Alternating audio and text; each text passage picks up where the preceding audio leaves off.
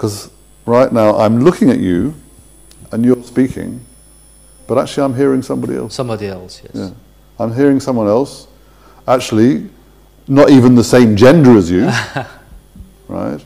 With a completely different voice to you, completely different intonation, maybe from a different country, I don't know, a different worldview, but I'm seeing you. How am I going to get close to you? How are we going to build trust like this? You know.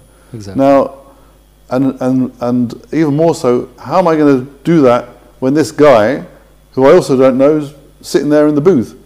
Let's at least bring this person out so that you can see him, I can see him, he can see me, and he can see you, and together we have a much better chance then of sussing out what is really going on, what people are really trying to say, what people are really trying to communicate.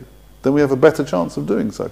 So you have a better chance in doing so, especially Yes. when there is a harmony between the spoken language, the body language, and listening. Yes, well, when you can actually see and feel what's going on. Exactly. You know. And I also have noted that you pay careful attention to listening.